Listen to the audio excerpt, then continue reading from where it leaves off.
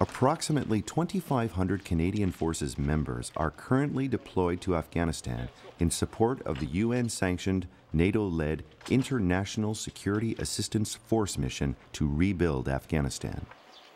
The first step in providing the people of Afghanistan with hope for a brighter future is to help them establish security and stability.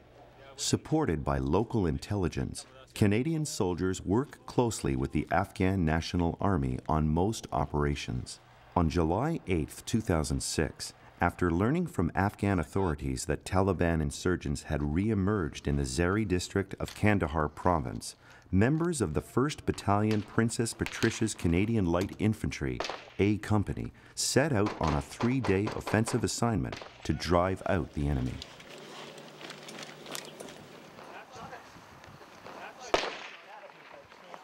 Part of our mission here is a counterinsurgency campaign, and we've been required to close with and destroy the enemy on numerous occasions now.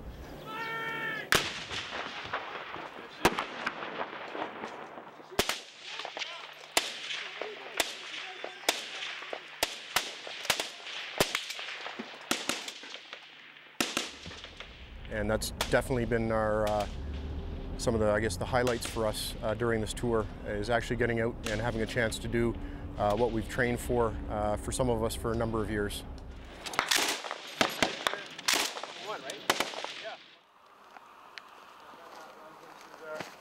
Fighting in the temperatures sometimes as high as 40 or if not 50 degrees Celsius with warm water to drink, with no cool water to be had, and with all of your gear loaded down with all of the weapons and ammunition that we carry, it definitely takes a physical toll. And obviously we do our activities by day and by night, and there's really no time to rest, because if you're not conducting operations, then even if you're in a patrol base, you're still providing security and you're still subject to be attacked. So it's physically and mentally very demanding, but the soldiers have held up extremely well. The equipment has held up extremely well. And we're ready to take the fight to the enemy where and whenever necessary. We also focused on using the LAV-3, which is a fantastic vehicle, in intimate support of our dismounted soldiers, and that has really been the force multiplier for us over here.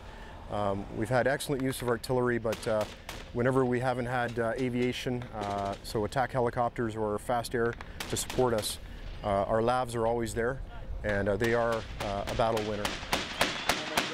Straight out, past probably about, I'd say about 300 meters from here. Okay. And here firing, sounds like machine gun fire coming from there. And then you got, sounds like just AK fire almost between that, right where the fire is really. We feel exhilarated that we've done something that we've been training for, like for myself, for my 16 years in the forces. This is what I have trained to do for my whole career, to close with and destroy the enemy.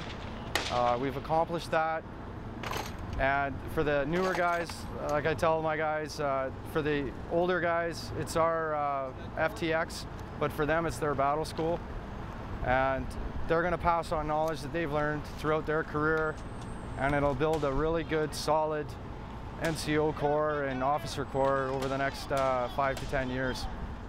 Hey, get behind something now, we got airburst 200 meters, drop!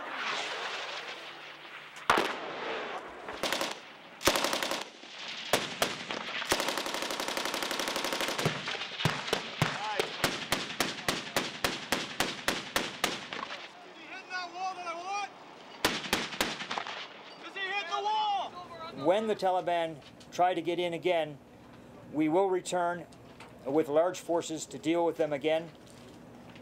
And over time, the Afghan National Army will take on this role with their police, and they'll be able to do it without us.